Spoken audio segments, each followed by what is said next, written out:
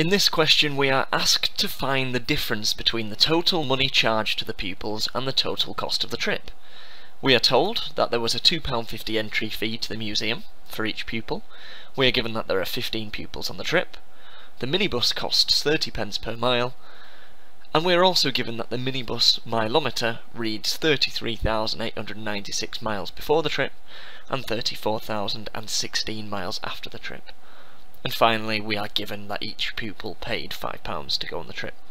So what we first need to do is to work out the total money charged. Well, if each pupil paid £5 and there were 15 pupils, the calculation we need to do is 5 times 15, which gives us 75. So they raised £75, but now we need to look at the costs. Well, if the mileage after the trip was 34,016 and it was 33,896 beforehand, that means they travelled total mileage of 34,016 minus 33,896, which is 120. But of course there is a cost of 30p per mile, so we need to do 120 multiplied by 30, which gives us 3,600p, in other words £36.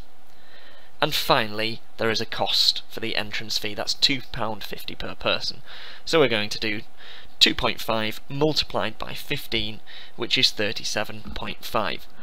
So the mileage costs were £36 and the entrance costs were £37.50.